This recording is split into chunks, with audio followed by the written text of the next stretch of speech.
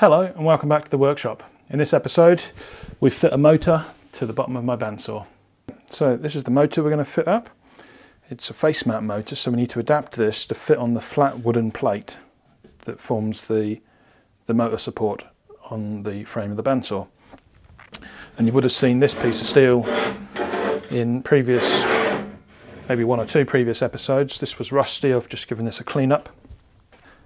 So the plan is to relieve the bottom portion of this so that this disc can sit down into that, because we've got very little headroom underneath the frame of the motor. So this is, I couldn't go any larger than this, and in fact this outer rim will have to sit nearly down to that plate for it to work.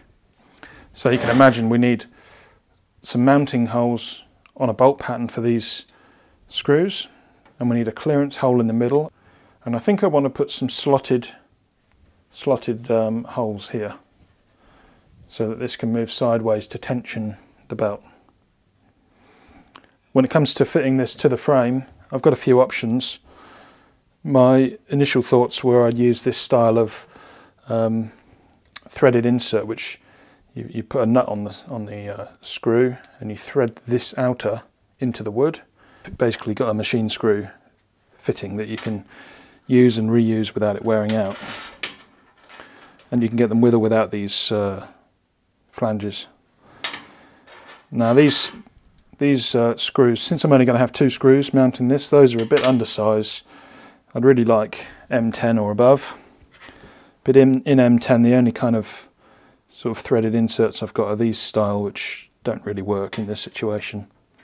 One option I've got would be to drill an oversized hole, grind some notches in here for some physical holding power, mechanical holding power, and then epoxy these into those holes with greased threads and some kind of plug in the end. So they can be pushed in, let set, and then used as kind of a threaded insert. Or I could just use lag screws, or I could cut the head off an existing bolt and put studs in the frame and still slot these. I'm not sure yet, but as you can see there's a few options, and we'll figure that out when the time comes. But I think we can make a start, whatever we do, we can make a start with this relieving the clearance hole, the four mounting holes, and maybe I'll even mill a radius onto this piece just to make it fit that diameter. That'd be nice. So this motor has to sit down through the bottom of the foot of that angle, and that foot is about 15 odd thick, so if we call it 16 we're erring on the side of caution. Our motor plate, the end of the motor, is 215 diameter, so this forms a little triangle. If we knock the 16 off the radius, we get this number. If we take the radius here, using Pythag we can come up with this length for this side of the triangle. And if we double that and round it up for a little bit more, erring on the side of caution, if we make a cut through here that's 113 wide, we should have clearance on this corner for the motor plate, and it leaves us plenty of meat for the bracket to be bolted down to the frame of the bandsaw.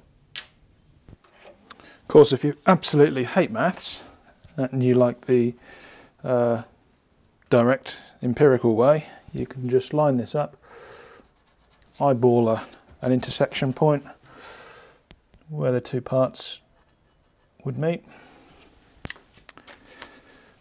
run a ruler across it, and that measures something like 107, and that's, if you added on a few mil each side for clearance like we did in our calculations, you'd end up with the same number.